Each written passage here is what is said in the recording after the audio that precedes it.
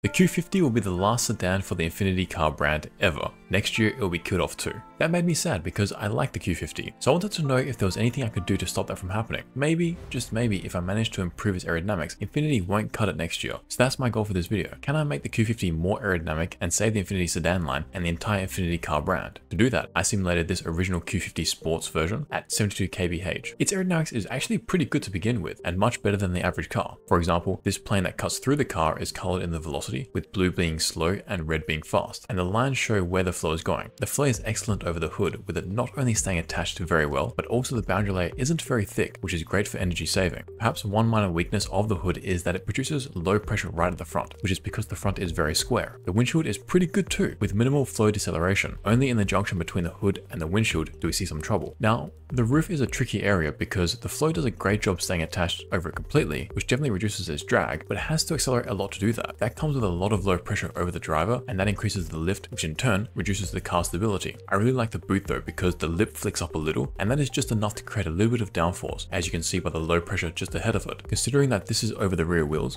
that is also good for handling. The underbody is generally good too, with the flow staying largely attached and producing low pressure to create more downforce. I quite like the diffuser because while it isn't that aggressive, it definitely reduces the car wake size and hence the drag. So all of these good regions on the car result in a drag coefficient of just 0.29, which is better than most. As a side note, the Infiniti only produces 1.8 kilos of lift, which is great for a car which isn't designed with downforce in mind. But I don't want to touch the good regions, I want to improve a bad region. Some of these bad regions include the antenna. It is really flat at the back, and I don't know why they do that because you can see behind it, the flow is much slower and that increases the drag. In fact, I have some friends who work with this antenna design, and whenever I ask them why they make it like this, they just give me a weird look. For me though, I think the front lip under the car is the best candidate because this region greatly affects the rest of the underbody, and modifying it doesn't change the appearance of the car. And we can see that the flow slightly separates here, which is because the lip is so sharp. That minor flow separation contributes to the deceleration of the flow over the underbody, and that greatly increases the drag. So if I can improve this tiny area, I can possibly save Infiniti. That's the goal. Now, how can I improve this area? There are a few options, from rounding the lip to adding a guide vane here to reduce the flow separation, but both of these will require Infiniti to make quite large changes, and that costs money.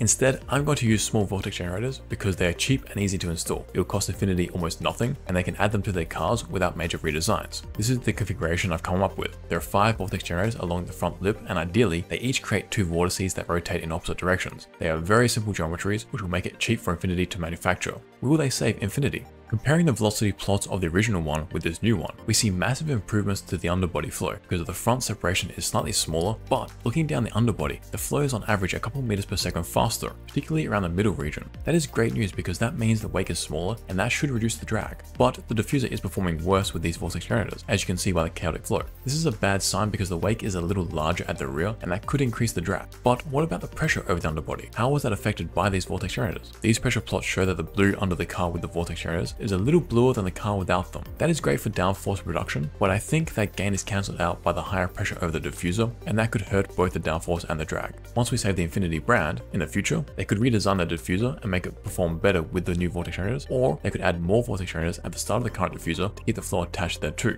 But there is so much more to the underbody flow than just this plane, so I cut through the wheels and looked from the underneath. And now we really see just how much these few objects affect the flow. Without the generators, the flow over the middle of the underbody is much slower, and the wakes from the front wheels fan out a little more, while with the generators, the wakes from the front wheels flow more into the rear wheels, which is good in that you're not wasting clean flow on the rear wheels, which will suck energy out of it anyway, so that is good for reducing drag.